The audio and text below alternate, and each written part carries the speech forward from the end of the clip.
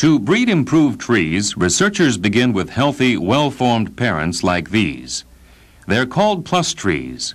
Cuttings from these plus trees are collected by marksmen on the ground or by a helicopter team from above. At a Forest Service research station, these cuttings are grafted onto the rootstock of seedlings. From the graft upward, the plant is genetically identical to the plus tree.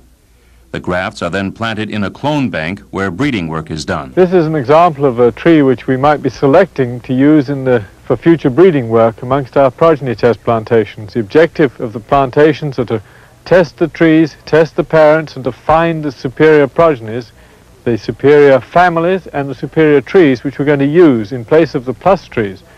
We look at its form. Its form is adequate. It isn't a very fancy form, but it's very vigorous.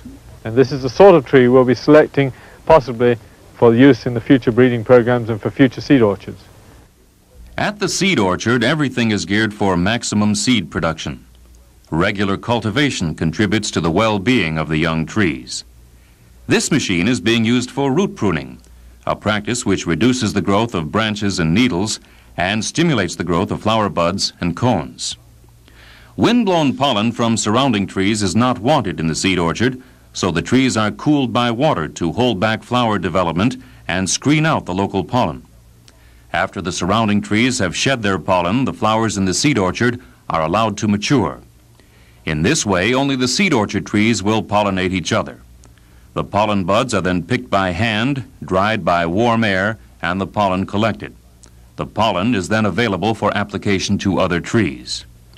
When the cones form, they are hand-picked, dried, and tumbled in drums to separate the seed.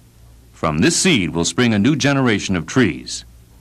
British Columbia's tree improvement program is already producing enough seeds to grow 5 million improved seedlings a year.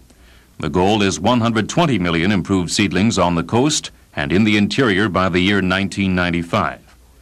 The payoff will be forests or tree plantations that grow faster and can be harvested in 10 to 15% less time.